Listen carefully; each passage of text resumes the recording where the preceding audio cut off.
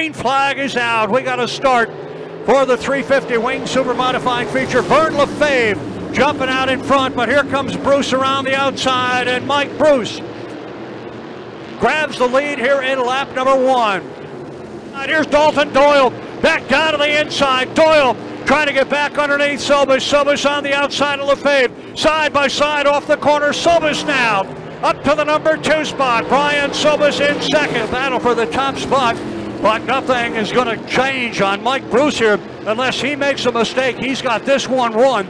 Bruce out in front. Running in second, 45, Brian Sobis. They're up behind the slower car, the 23 of Mike Fowler.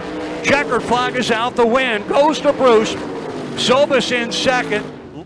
And into the foam, the 22 of Bruce.